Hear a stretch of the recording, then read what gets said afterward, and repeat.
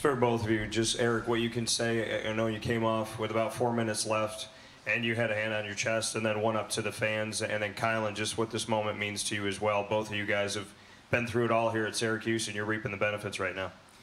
Yeah, I mean, you just said it. We've been through a lot. So, you know, we kind of just took the moment in. You know, it really hasn't hit me that this is my last game playing here in the Dome. It's really been an honor. You know, it's one of my favorite places to play. So I was just talking to Ryan Guthrie about that. But, I mean, it's just been an incredible experience, and happy for the way things have been going. But we still got, you know, 2 games left in the regular season that we're still trying to get. Yeah, like Eric said, I mean, playing at Syracuse has been an incredible experience. Just the history here and, you know, all the guys that came before us. It's good that we could, you know, go in our last season and, you know, have a winning season and, you know, give this program and the fans what they deserve. So it's been good. Eric, if you can, think back to that first game when Darrell gets hurt 10, 15 snaps in and you're thrown out there as a true freshman. What's the biggest difference from that moment to the moment you're walking off the field and the crowd's chanting your name? I mean, I think it's just, you know, the confidence that I have in myself now. You know, Whit and I were talking about it, you know, coming in, we were both under-recruited, and, you know, our confidence wasn't as high as it, you know, should have been. And, you know, really I came in out of high school thinking, all right, maybe, you know, I'll, you know, play redshirt junior year or something like that. And then, you know, as we started going through fall camp, we got more and more confident in ourselves and our abilities. And, you know, I think that's just the biggest thing for us is having that confidence. And that's really just been the thing for me. And, you know, I just, you know, put everything I have into, you know, this team and this school, and it just feels good, you know, to finally get some wins out of it. In the back on the right. Eric back here. And this is the first time that you've played 10 games in your college career. Explain what it feels like to have your first really fully healthy season of your 4-year career, and what does it feel like to do it with this team?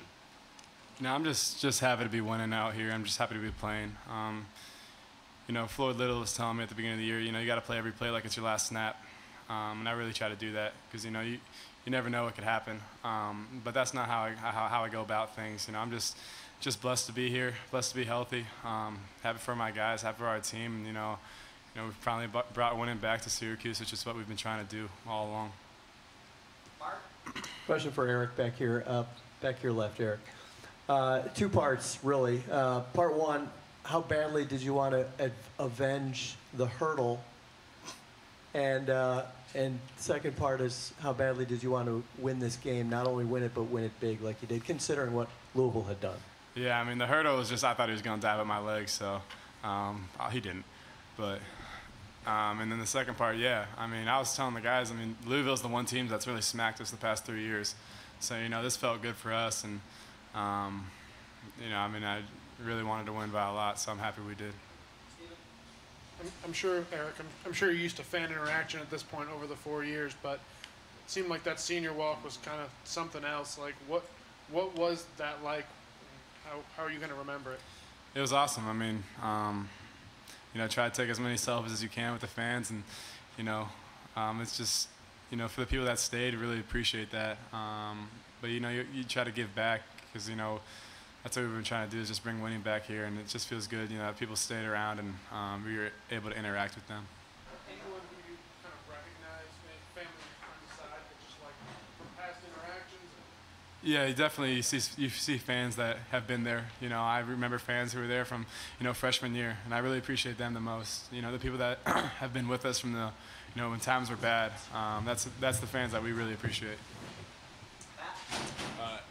Kyle, I'm looking at the defense. I mean, I know Dino talked about earlier in the week he put up the scores from the past Louisville games. I mean, what were your emotions in those practices, watching that scores on the whiteboard and now seeing the score at the end of this game?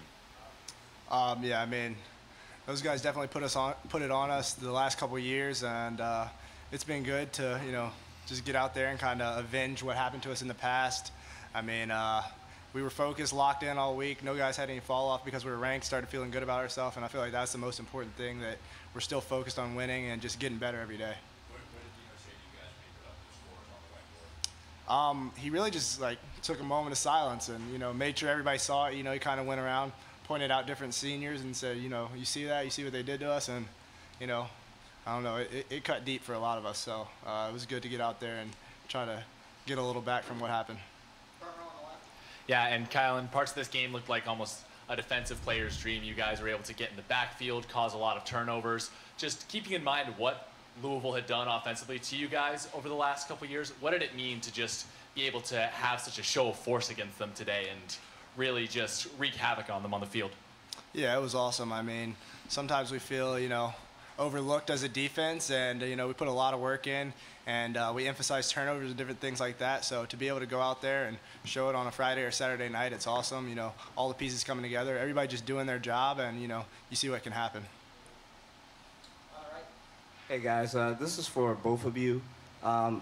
You've both been through a lot in your 4 years here, so what does 8 wins mean and being so close to a bowl with 2 games left?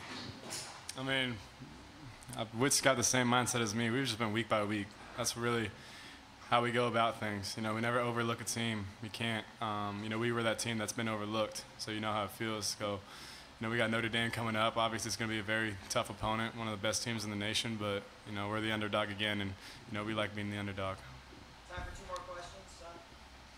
Kielan, position change, coaching change, scheme change. What's it mean to you to get to this senior day and be as big a piece of this team as you are?